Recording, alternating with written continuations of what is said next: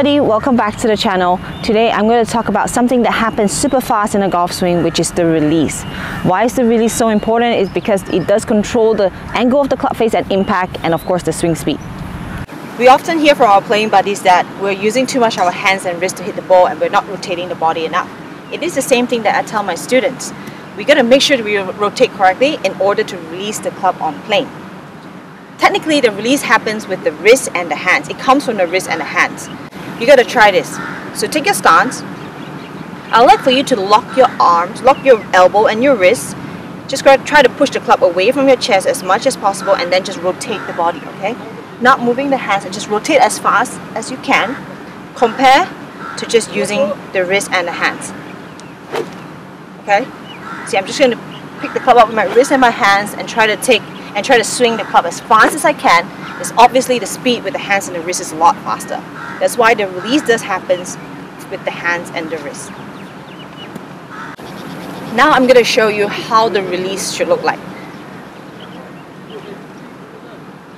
I would like for you to get into a pre-impact position where the club is parallel to the ground, club face is in line with my spine, my left wrist is flat, my elbow is bent, my chest is facing right of the ball. Okay, so this is the pre-impact position. So from the front view,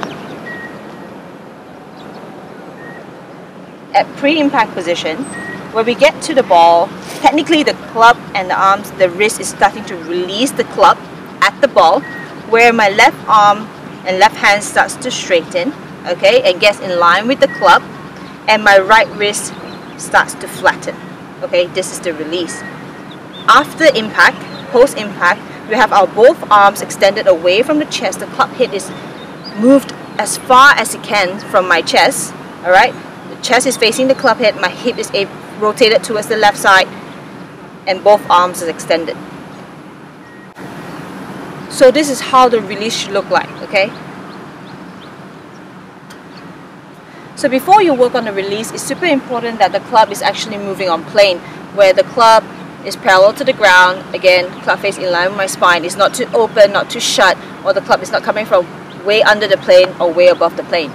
I know that a lot of golfers do play a bit under the plane or above the plane. They somewhat work it out, but to release the club correctly and swing it at maximum speed, I suggest you got to work on rotating your body and getting the club on plane first before working on the release, okay? A few common mistakes that I see in golfers and how they release the club is, some of them try to hold the angle as long as possible while rotating the body, ended up not releasing the club fast enough. This will definitely send the ball towards the right side, or you ended up hitting it way behind, okay? The other one is releasing it too early. This is one of the most common mistakes I see in a lot of golfers, because some of us cast the club a little bit too fast from the top of the backswing, coming over the top, then it causes you to release the club too early. The other one is you're trying to get the ball up in the air. A lot of us try to get the ball up in the air, especially with the longer club. We ended up bending our both arms, and the hand is still higher than the club head post-impact. At this position where the hands is over here, the club head is supposed to be up already. So some of us, if we try to get the ball up in the air like that, we're going to bend our both arms and not letting the club release and not letting the club move fast enough, and there's no acceleration in the swing at all. There's a few drills that I'd like to share with you, and hopefully it'll help you to release the club better.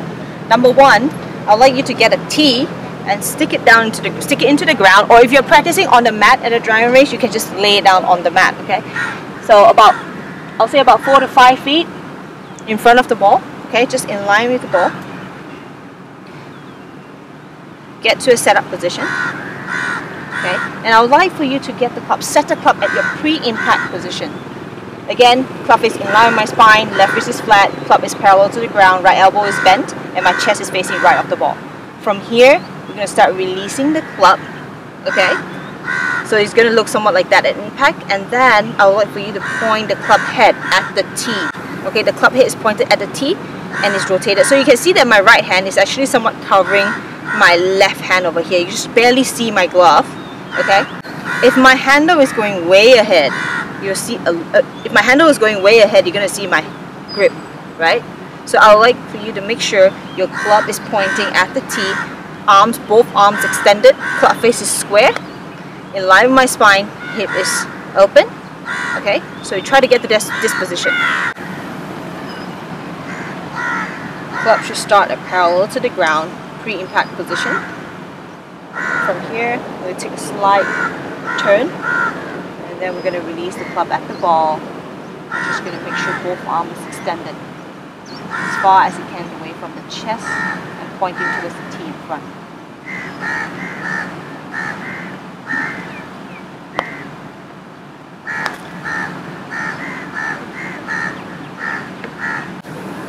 Drill number 2 is what I call the 90-90 drill. The 90-90 drill, we're going to work on swinging the club with our hands and our wrists. Okay? So I want you to put your feet together. So just bring the club to about, we'll call about half swing to 3/4 is still okay. Your wrist should be about 90-degree angle over here. So from here, the club is pointing towards the sky, and I would like you to swing it as fast as possible and get the club pointing towards the sky. This will help a lot of golfers where they have the handle way ahead or above the club head throughout post impact. So if you have your handle ahead of the club, above the club head post impact, you got to work on this. Again, get the club to about 90 degree. Get the club to about 90 degree and swing the hands as fast as possible to this position. So you can just practice like that and hit some balls like that on the driving range with the feet together. Okay. So that's drill number 2. Here, 90 degree, swing as fast as possible. Try to get the hands to 90 degree. So feet together.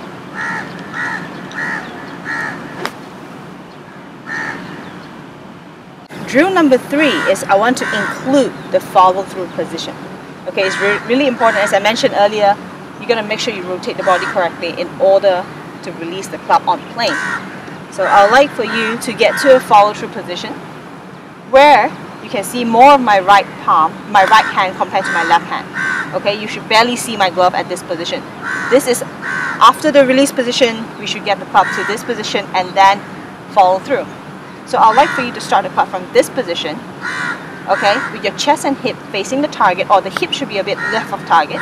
From here, swing it back to about 3/4 and try to swing it back to where you started. Okay, so this will help you to release the club correctly. Get a feeling of how the club should be extended away from our chest, and then working on the rotation as well.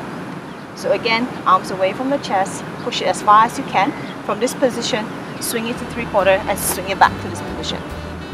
Alright, that's all I have for today. I hope that the drills that I've mentioned will be able to help you release the club better, hit it more solid, more consistent, and of course creating more speed will give you more distance as well.